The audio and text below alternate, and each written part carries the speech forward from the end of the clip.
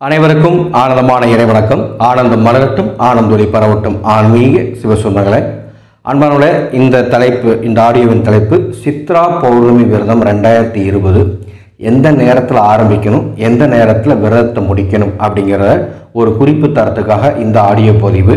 நான் டாபிக் போகிறதுனால வழக்கம் போல் சொல்லிடுறேன். அன்பானவர்களே, எந்த ஆன்மீக பொருள் வேணாலும் ஆனந்தோலி.com அப்படிங்கிற ஆன்லைன் சைட்டில் பெற்றுக்கொள்ளலாம், அல்லது வாட்ஸ்அப் மூலமாக பதிவு செய்து பெற்றுக்கொள்ளலாம். பூஜை பொருட்கள் எங்கள்கிட்ட ஆர்டர் பண்ணுறவங்க உங்களுக்கு ராசி நட்சத்திரம் குறிப்பிட்டு ஆர்டர் செய்யுங்க. ராசி நட்சத்திரம் தெரியாதவங்க பெயர், அம்மா பெயர், குலதெய்வ பெயர் சொல்லி உங்களது பூஜை பொருட்களை நீங்கள் பதிவு செய்து கொள்ளுங்கள். முறையாக பூஜையில் வைத்து உங்களுக்கு ஊரடங்கு முடிந்தவுடன் அனுப்பி வைக்கப்படும் என்பதை அன்போடு தெரிவித்துக் கொள்கிறேன். கன்னிதெய்வ பூஜைக்கு, துர்மரணத்தால் இறந்த ஆன்மாவை சாந்தியடை செய்யும் கன்னிதெய்வ பூஜைக்கு பதிவு பண்ணுறவங்க வாட்ஸ்அப் மூலமாக பதிவு பண்ணுங்கள். டாபிக் போகலாம். ஒவ்வொரு பௌர்ணமியும் ரொம்ப விசேஷமானதுங்க. ஒவ்வொரு பௌர்ணமியும் ரொம்ப விசேஷமானது. அதிலும் சித்திரை மாதம் வரும் பௌர்ணமி ரொம்ப ரொம்ப விசேஷமானது. சித்திரகுப்தனை வணங்க சிறந்த நாள், சிவபெருமானை வணங்க சிறந்த நாள். இந்த சித்ரா பௌர்ணமி விரதம் 2020 எந்த நேரத்தில் ஆரம்பிக்கணும், எந்த நேரத்தில் முடிக்கணுங்கிறத இந்த ஆடியோவில் சொல்ல போகிறேன்.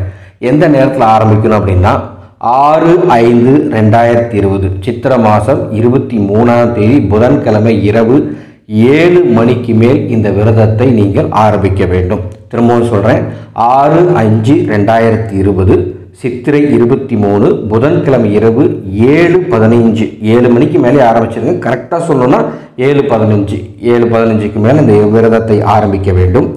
அடுத்த நாள் சித்ரா பௌர்ணமியான 7/5/2020 சித்திரை 24ஆம் தேதி வியாழக்கிழமை மாலை 5:15 மணிக்குள் விரதத்தை முடித்து கொள்ள வேண்டும். திரும்பவும் சொல்கிறேன், 6ஆம் தேதி 7 மணிக்கு ஆரம்பித்து 7ஆம் தேதி சாயந்தரம் 5:15க்கு இந்த விரதத்தை முடித்து கொள்ளுங்கள். இந்த விரதம் எவ்வாறு எளிமையாக இருக்கிறது, இந்த விரதத்தின் போது நிலாவை பார்த்து சோறு எப்போ சாப்பிட்றது, இந்த விரதத்தின் போது எந்த மாதிரி சித்திரகுப்தனை வணங்குறது, இந்த விரதத்தின் போது எவ்வாறு சிவபெருமானை வணங்குறது அப்படிங்கிற அடுத்த விஷயங்களை அடுத்த ஆடியோவில் சொல்ல போகிறேன். இந்த விரத நேரத்தை குறித்து கொள்ளுங்கள், விரதம் இருக்க தயாராகி கொள்ளுங்கள்.